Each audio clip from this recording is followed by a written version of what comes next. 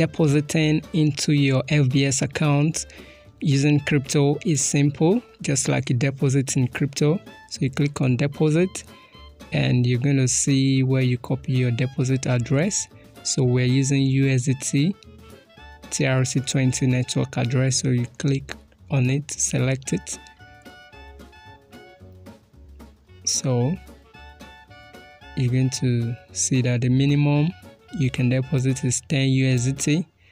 So when you scroll down, you can copy your deposit address. So you can see the QR code. Then you can click on wallet address. Then you click on copy and you send your USDT to that address. And that is it.